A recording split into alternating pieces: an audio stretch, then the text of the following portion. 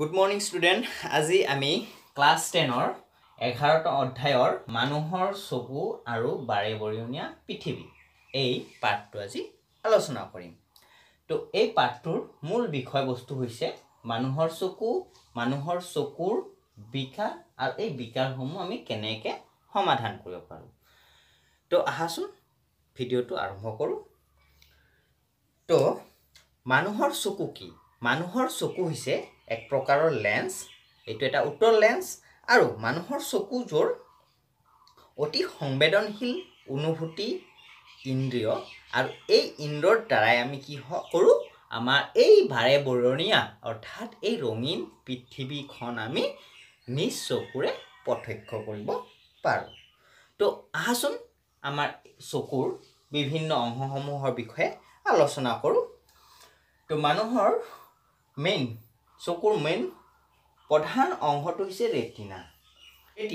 Retina হৈছে চকুত থকা পোহৰ সংবেদী কোষযুক্ত এখন পৰ্দা। এইটো এটা পোহৰ সংবেদী অসংখ্য কোষ থকা এটা পৰ্দা আৰু এই পৰ্দাতে কি হয়, আমাৰ লক্ষ্য বস্তুৰ প্ৰতিবিম্ববিলাক ইয়াতে গঠন হয়। ঠিক আছে, আৰু ইয়াৰ কাম এই ৰেটিনাই কি কৰে হয়নে? ৰেটিনাত কি হয়, ৰেটিনাত পোহৰ সংবেদী কোষ থাকে, আমি ইতিমধ্যে পালোঁ। এই কোষবিলাকত যেতিয়া পোহৰ পৰে তেতিয়া সেই কোষবিলাক কি হয়, উজ্বলি উঠে অৰ্থাৎ এক্টিভ হৈ উঠে, অৰ্থাৎ সক্ৰিয় হৈ উঠে। সক্ৰিয় হোৱাৰ পিছত কি হয়, সেই কোষবিলাকে কি কৰে, এটা বৈদ্যুতিক সংকেত উৎপন্ন কৰে। বুজি পাইছা? এতিয়া আমি আহোঁ তাৰপিছত কাৰ্নিয়া কোনটো? এইটো কাৰ্নিয়া বুলি কয়। চকু এইটো কাৰ্নিয়া বুলি ক'ব পাৰোঁ। এইটো কাৰ্নিয়া। ঠিক আছে, তো এই কাৰ্নিয়া কি? কাৰ্নিয়াৰ কাম কি এতিয়া আমি জানিম। কাৰ্নিয়া হৈছে এখন পাতল পৰ্দা যাৰ মাজেৰে চকুত পোহৰ প্ৰৱেশ কৰে।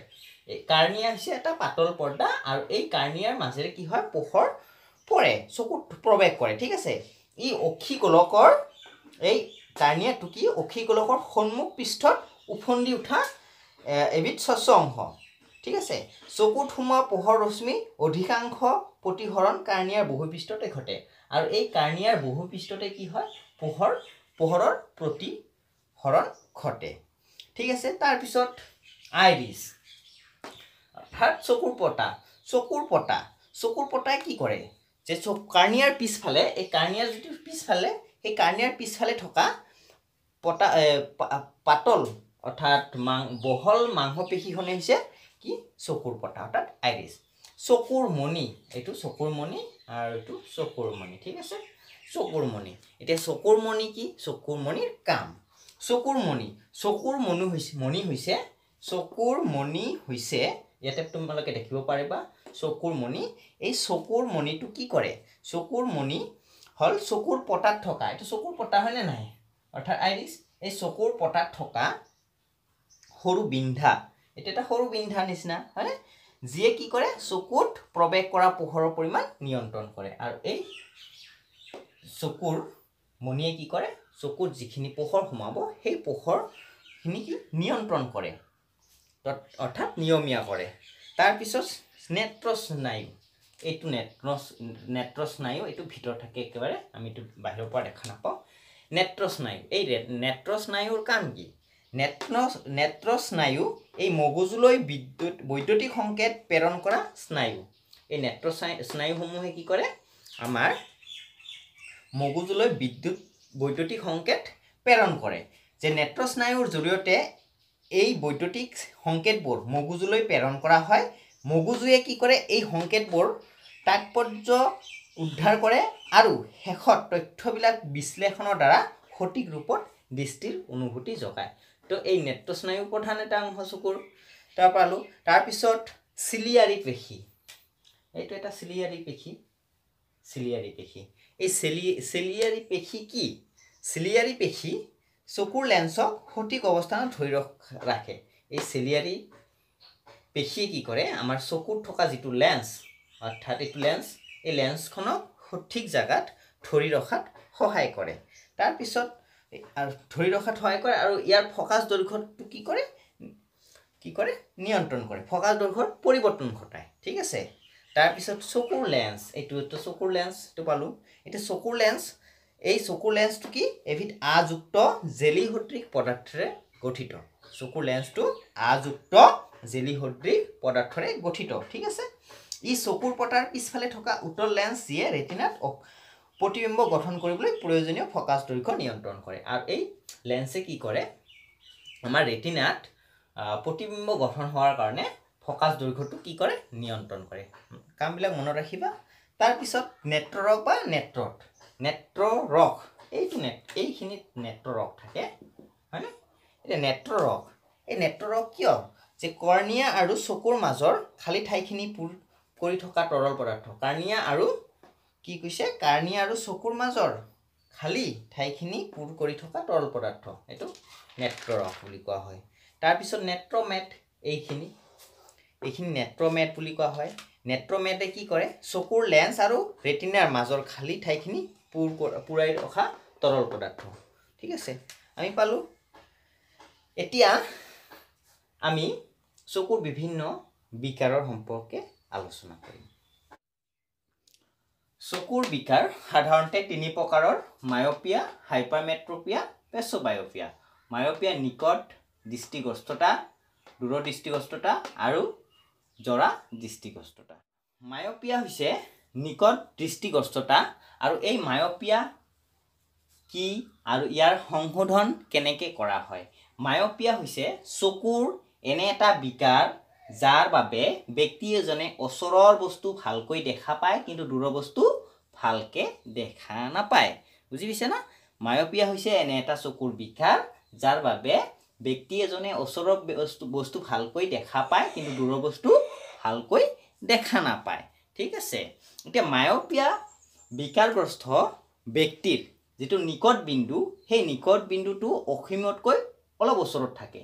তাৰমানে সাধাৰণ সুস্থ মানুহৰ নিকট বিন্দু হৈছে 25 সেণ্টিমিটাৰ, অৰ্থাৎ অসীমৰ পৰা 25 সেণ্টিমিটাৰ, ঠিক আছে। কিন্তু মায়োপিয়া ভোগা ব্যক্তি এজনৰ নিকট বিন্দু 25 সেণ্টিমিটাৰতকৈ কম, যাৰ কাৰণে কি হয়, সেই ব্যক্তিজনৰ প্ৰতিবিম্বটো ৰেটিনাত গঠন নহয়। ৰেটিনাত গঠন নোহোৱাৰ কাৰণে তেওঁ ভালকৈ দেখা নাপায়, দূৰৰ বস্তু ভালকৈ দেখা নাপায়। সেইকাৰণে প্ৰতিবিম্বটো ৰেটিনাৰ অলপ সন্মুখতহে গঠন হয়। তো এই বিকাৰ সংশোধন কৰাৰ কাৰণে চকুৰ সন্মুখত, অৰ্থাৎ এই বিকাৰটো মানে এইটো অৰ্থটো এইটো হৈছে যে প্ৰতিবিম্বটো ৰেটিনাত পাবৰ কাৰণে মায়োপিয়া ব্যক্তিজনৰ চকুৰ সন্মুখৰ এটা অৱতল লেন্সৰ দৰকাৰ হ'ব। আৰু এই অৱতল লেন্স কিয় দৰকাৰ হয়, আৰু এই অৱতল লেন্স এই কাৰণে ব্যৱহাৰ কৰা হয় যাতে এই প্ৰতিবিম্বটো ৰেটিনাত গঠন হয়। তো সেইকাৰণে মায়োপিয়া ব্যক্তি ভোগা ৰোগী এজনৰ চশমাযোৰ সাধাৰণতে কি হয়, অৱতল প্ৰকৃতিৰ হয়। চকুৰ আন এটা বিকাৰ হৈছে হাইপাৰমেট্ৰোপিয়া। হাইপাৰমেট্ৰোপিয়া চকুৰ এনে এটা বিকাৰ যাৰ বাবে ব্যক্তি এজনে দূৰৰ বস্তু ভালকৈ দেখে কিন্তু ওচৰৰ বস্তু ভালকৈ দেখা নাপায়। এনে ব্যক্তিৰ নিকট বিন্দু স্বাভাৱিক চকুৰ, অৰ্থাৎ এনে ব্যক্তিৰ নিকট বিন্দু চকুৰ পৰা স্বাভাৱিক দূৰত্ব যেনে 25 সেণ্টিমিটাৰতকৈ কি হয়, বেছি হয়। তো হাইপাৰমেট্ৰোপিয়াত ভোগা ব্যক্তিৰ চকুৰ লেন্সে ওচৰৰ বস্তু এটাৰ পৰা অহা পোহৰৰ ৰশ্মিবোৰ ৰেটিনাৰ পাছফালে, ৰেটিনাৰ পাছফালে কি কৰে, গঠন কৰে।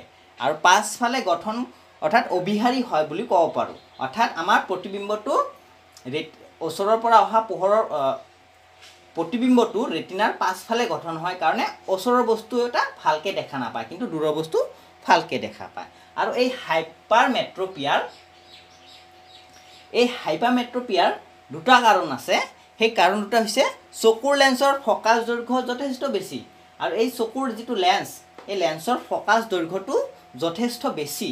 আৰু এই বেছি হোৱাৰ কাৰণে কি হয়, ওচৰৰ বস্তু এটাৰ পৰা অহা পোহৰ ৰশ্মি অভিহাৰী কৰিব নোৱাৰে, অৰ্থাৎ ৰেটিনাত অভিহাৰী কৰিব নোৱাৰে। আন এটা কাৰণ হৈছে অক্ষি গোলকটো যথেষ্ট সৰু।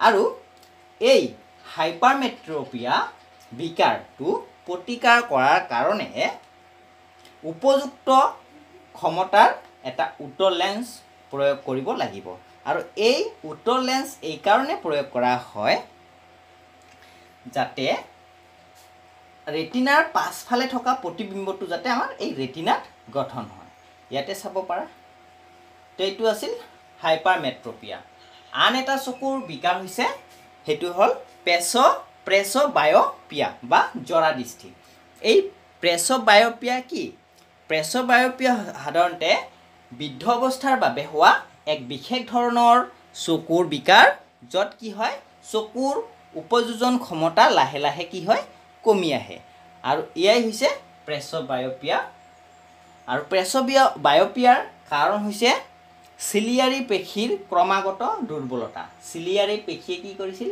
আমাৰ চকুৰ লেন্সটো ধৰি ৰাখিছিল আৰু এই চিলিয়াৰী পেশীটো দুৰ্বল হৈ যোৱাৰ কাৰণে আমাৰ বৃদ্ধ অৱস্থাত প্ৰেছবায়োপিয়া অৰ্থাৎ জৰা দৃষ্টি বিকাৰ হয় আন এটা কাৰণ হৈছে চকুৰ লেন্সৰ নমনীয়তা হ্ৰাস হোৱা আৰু এই প্ৰেছবায়োপিয়া অৰ্থাৎ জৰা দৃষ্টি প্ৰতিকাৰ কৰাৰ কাৰণে উপযুক্ত দ্বিফকাযুক্ত বুজি পাইছে না উপযুক্ত দ্বিফকাযুক্ত লেন্স ব্যৱহাৰ কৰি এই প্ৰেছবায়োপিয়া অৰ্থাৎ জৰা দৃষ্টি বিকাৰটো আমি প্ৰতিকাৰ কৰিব